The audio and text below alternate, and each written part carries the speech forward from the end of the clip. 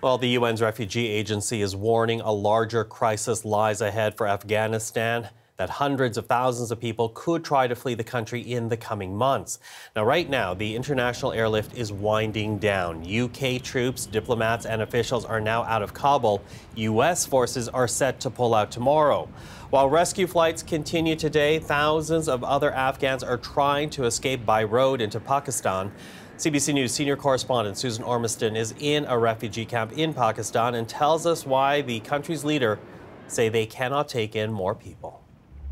We're standing in what's called the Afghan village in Islamabad, Pakistan, and this camp has been here for more than a decade as the war in Afghanistan sent thousands fleeing into Pakistan over the years. There are about 3,000 people here, and currently we know of one family who arrived here in the last couple of days with an ill mother. She's at the hospital today, but so far Pakistan has kept its borders closed, both to the west of here and down south in Shaman, Pakistan, where there are reportedly thousands and thousands of refugees trying to squeeze through the Spin Boldak crossing there and get into Pakistan. But there are 1.4 million refugees already here in this country, and the government does not want to house thousands more. So for the moment, those borders are closed, except for the very few who are able to get through over land. And the commercial airport in Kabul, of course, is still closed to commercial flights. So there's no other way to get out of Afghanistan except overland to borders like Pakistan, Iran, and Turkey. And they're all bracing for more crowds at those borders. Now, the Taliban is promising to allow foreign nationals and Afghans with travel documents to leave the country. Pakistan is the closest border by land. What could that mean?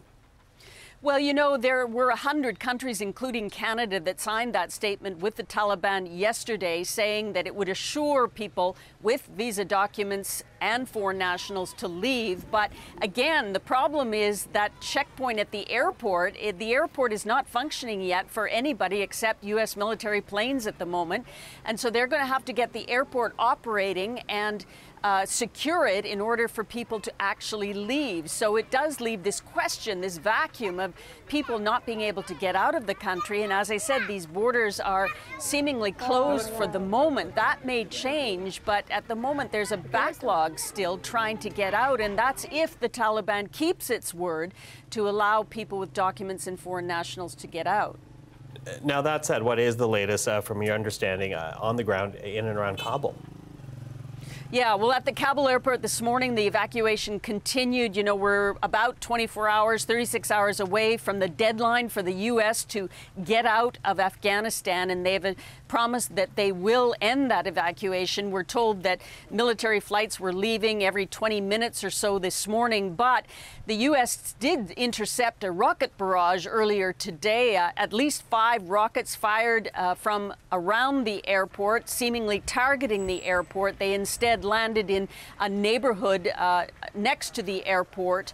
They were fired from a vehicle, apparently. There are pictures circulating of a burned out vehicle with 5 or 6 rocket tubes in the back, and authorities believe that's where the rockets came from. So still a very tense situation. You know, Joe Biden, the president, has said that these last few days are one of the most dangerous in the whole mission.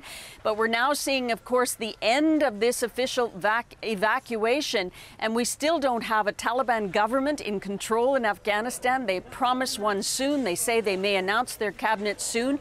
But there's so much insecurity and fear now still about what that government is going to look like and what happens as of Wednesday when the U.S. has vacated Afghanistan. Susan, thank you for that.